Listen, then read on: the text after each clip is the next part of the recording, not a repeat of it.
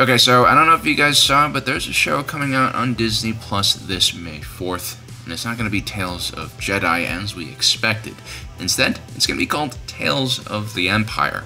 A surprise for sure, but a welcome surprise at that. Whereas Tales of the Jedi followed mainly Count Dooku and Ahsoka Tano throughout their own journey before and during the Clone Wars, Tales of the Empire seems like it's going to be much more focused on two specific factions of the Empire, the Inquisitorius, who hunt down rogue Jedi, and Grand Admiral Thrawn.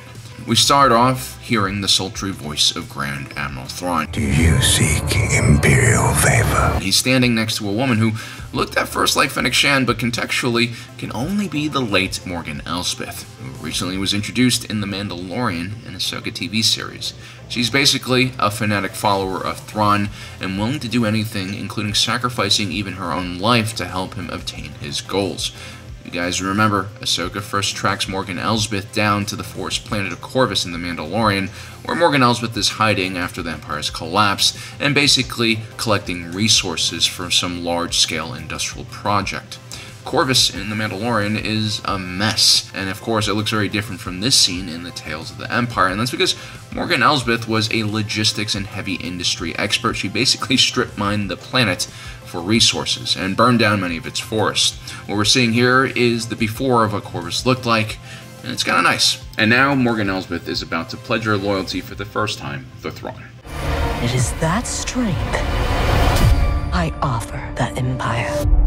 Offer accepted. The next scene shows a new flashback, a new angle of the devastating attack on Dathomir during the Clone Wars by the Separatists. After Asajj Ventress tried to assassinate Count Dooku with the help of Mother Talzin and the Dathomiri Night Sisters, General Grievous and the Separatist droid army were sent to retaliate, and they end up massacring these witches. Morgan Elsbeth was one of the few survivors that made it out of this incident, and it seems like ever since that day, she's been motivated to get revenge for her sisters. And if that means doing whatever Thrawn wants her to do, well, so be it. The next scene shows the forest of Corvus being burnt down by a flamethrower-wielding trooper who seems to have Imperial rank badges on their uniform. These guys look a lot like the mercenaries that Morgan Elsbeth employs in the Ahsoka series, so I'm guessing these are her men once again. A younger Morgan Elsbeth and two other witches looking over the destruction of, I'm guessing, their village on Dathomir. Could these two older witches we see standing there be the same ones that were stranded on Peridia? It is very clear that Morgan Elsbeth seems to have a lot of respect for the elderly witches in her society. Next up, we have a shot of a transport arriving on a watery world or moon. I thought initially this was Nur, the moon of Mustafar, where the Inquisitorius have their main underwater base located, who you might recognize from the Kenobi series. She's flanked by clone shock troopers, clones personally trained by Palpatine who are extremely loyal to him. They're used to guard Coruscant and also guard the Republic from rogue Jedi like Ahsoka Tano when she was suspected of the bombing of the Jedi Temple. Of course, it was actually Barriss Offee who had framed her. She had grown disillusioned with the Jedi and their participation in the conflict. It has always been theorized that she was one of the helmeted Inquisitorius hunting down the Jedi after the war, and now it seems like we're finally going to see that story play out. It should be mentioned that Barriss Offee's appearance here reminds me a lot of Master Luminaria Nduli's appearance in Rebels. We're not exactly sure who the fourth sister is just yet, but she does address Barriss by her first name, which seems to indicate that maybe they knew each other when they were both in the Jedi Order. By the way, the fourth sister is not a Mira Allen, like Barriss Offee, in case you're wondering. She just has similar facial markings and colored skin. Mira Allens typically like to stick close to one another, and they usually train each other. The next shot is quite interesting as well. Barriss Offee is now dressed in a plain black tunic, and she's flanked this time by a bunch of clones in stealthy black armor. I wonder if these guys are an early iteration of the Purge troopers who would specialize in anti-Jedi warfare, and were usually deployed with the Inquisitors. Now during the scene, one of the clones talks to Barriss Offee and says this: "Just be glad you're not a Jedi anymore." It makes me wonder if Barriss will be serving with any clones who might remember her from back in the day during the Clone Wars. The next scene has Morgan Elsbeth wielding a pair of awesome-looking sickle weapons. The witch is quite a talented combatant, and it looks like this is some sort of trial, or maybe practice. Perhaps she's being mentored by those witches that were with her. I believe she is trying to prepare for the Battle of Dathomir in this scene. We then see Morgan Elsbeth fighting droids in that same battle. We then get this transition where she's standing in front of the fire during the Clone Wars on Dathomir, And another shot of an older Elsbeth standing in front of another forest on fire. I'm guessing that is Corvus. Once again, it's clear that Elsbeth's hatred, desire for revenge, are being brought to life in the physical form in these massive infernos. One fire destroyed her life on Dathomir, and now she's going to bring that same fire to Corvus and do the same thing to other people. Next up, they finally nailed the shape of the Grand Inquisitor's head. It's not as thin and weird as Rebels, yet not as dumpy and round as the one we see in Kenobi. This is peak Grand Inquisitor head shape, end of story. In the scene, he immediately starts training the young Barriss Offee on how to use the dark side with their usual dark side one-liners.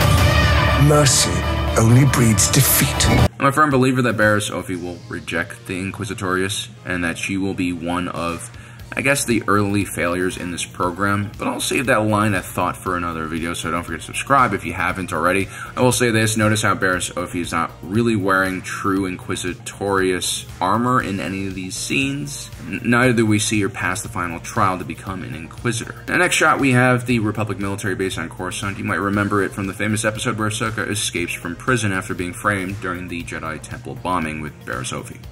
The shot following that takes place on Corvus once again, inside the city where Ahsoka and Morgan had that famous duel. It seems like this is the place where you have showdowns for ownership of this city.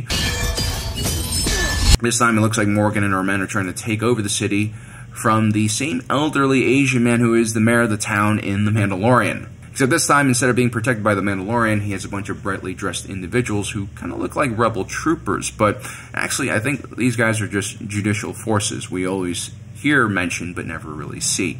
They're basically the only federally backed security presence the Republic has in the galaxy, other than the Jedi, ever since the Ruusan Reformation, and their little party gets bullied by Morgan Elsbeth as she takes over Corvus. Next, we have a flashback to the Clone Wars, and Morgan Elsbeth is fighting General Grievous. This is absolutely terrifying, and I would love to see how she survived this ordeal. I also wonder if we're going to see Asajj Ventress in the flashbacks, because she's there as well. Anyway, the next scene shows Morgan Elsbeth, I'm guessing, escaping from that fight with the two witches in tow, followed by a bunch of droids landing on the ground. I'm guessing they're trying to cut her off, and judging by the colors of the armor, these aren't B1s, but the feared B2 battle droids. I'm guessing this will be a very important scene in the show. This is probably where Morgan Elsbeth thinks her journey is going to be over. Then we have a shot of the Fourth Sister staring at a wall. This is kind of a long shot, but it kind of reminds me of that scene of the safe house hideout in Kenobi where Quinlan Voss's writings can be seen on the wall. Next up, we have the Fourth Sister fighting against the Jedi. I'm guessing the Jedi is someone random, although there is a slight possibility it might be Siri Junda, who was protecting several young Padawan before getting chased down and caught by the Inquisitorius. She'd fall to the dark side for a little bit. She was heavily featured in the Jedi Fallen Order video games and was a mentor for Cal Kestis. It also looks like someone in a flight suit is running up to that duel. Could it be Barriss Offee, maybe? Don't know. The next shot is interesting. It's tied to the previous shot with the B2 battle droids landing. But it seems like someone arrives and saves the day and destroys those droids with a bright blast of energy. I'm guessing it has to be a Force user of some kind. I'm completely stumped by this. I have no idea who did this or why. But maybe this is the person who saved Morgan Elsbeth from a certain death, and somehow that makes her indebted to Thrawn. Then we see the final trial to become an Inquisitor. Barriss Offee must fight another recruit to the death. Pretty interesting concept here, but not surprised at all. Wait until Darth Vader starts attending these training sessions. It's going to get a lot more brutal. People are going to be losing their limbs. And that's exactly who appears next, Darth Vader. Take a look at this row of Inquisitors. By the way, we have the Fourth Sister and Barriss Offee, but behind them is surprise Merrick from the Ahsoka series. Everyone really wanted to know who was behind that mask. Maybe we'll find out now. Who knows? And also, we have the Inquisitor that Ahsoka defeats in Tales of the Jedi. This is basically the early Inquisitorius. The other members of the team we see during the Rebel series and the Kenobi series, well, they probably don't join until much later on. I'm going to guess that Merrick might be assigned to work with Morgan Elsbeth somehow, which is why they're both in this show, and this is also why Merrick is still with Elsbeth in the Ahsoka series. Anyway, that's all I got for you guys today. I was surprised by this, pleasantly. I really love Tales of the Jedi. I know it's not meant to be anything more than just a collection of stories, but just because they're small doesn't mean they can't be good. I mean, some of these stories are amongst my favorite stories in all of Star Wars, especially the Qui-Gon Jinn and Dooku tale. I really love that a lot. The fact that now we'll be taking a look at the Empire's point of view during this time period, well, as a lore nerd, that has me very excited. Anyway, guys, stay tuned and subscribe for all of the Star Wars discussion you never knew you needed to hear. I'll see you guys next time.